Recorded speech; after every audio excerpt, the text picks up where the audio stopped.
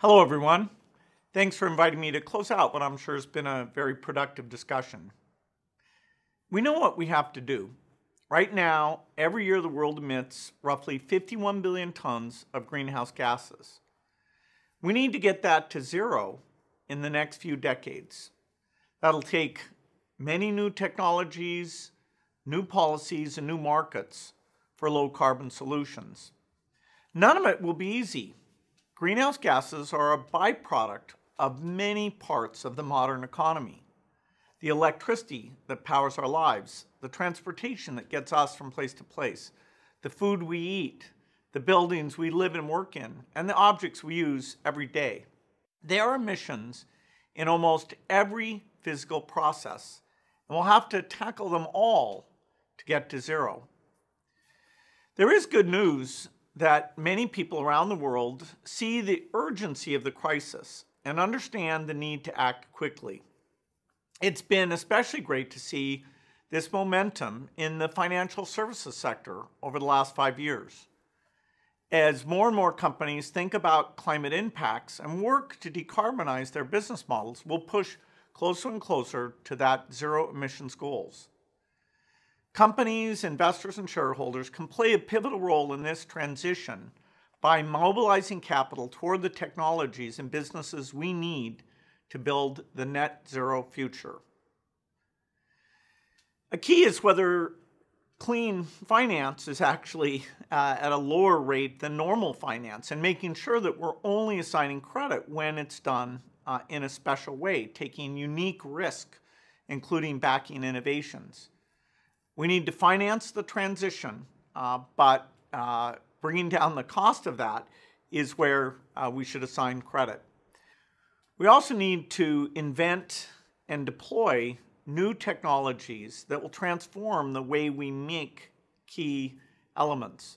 For example, making fuels without carbon for heavy transport, making steel without carbon, making cement without carbon, and finally, carbon removal technology so that we can offset any of the emissions that innovation doesn't get rid of. This all will be very difficult. If we look back at the journey of successful climate technologies like wind power, solar electric, we see that it took decades to get to the point where the costs were the same as the previous approach. And so you had to get scale that was subsidized to get that learning curve going. Now, we can't wait decades for all of these inventions. We need to accelerate the innovation cycle. So we need to invest now, even in technologies that still have a premium price, and get volume so that with scale, that premium price comes down. We need a creative approach to this, including new metrics and new public-private partnerships to catalyze these volumes that will get us the same reduction in cost that we've seen with other technologies. Investors who are willing to spend capital for their offset money to drive this scale, that's what is super important. We need leading companies to make procurement commitments that provide sources of revenue for these low carbon products, even when they come at an extra cost, which we call the green premium. So it means taking on risk. It means funding, procurement, even at the early stage of technologies.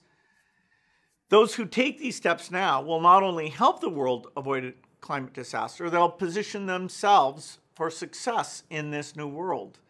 They'll be the best equipped to finance, produce, and buy the clean solutions that will underpin our future economy. Obviously, that's a lot to do across many different sectors. That's one reason why I'm putting even more of my time into supporting these innovation bootstraps to make the climate transition. I launched Breakthrough Energy in 2015 to help encourage the private sector to be more ambitious about tackling climate change. One effort was the creation of a venture capital group called Breakthrough Energy Ventures that did a first $1 billion fund, is now doing a second fund, and it's building a network of investment vehicles and advocacy approaches to smooth the path to get to that net zero by 2050. We have a long road ahead of us, but I'm confident if we work together to support innovation, we will get this done. So let's go to work. Thank you.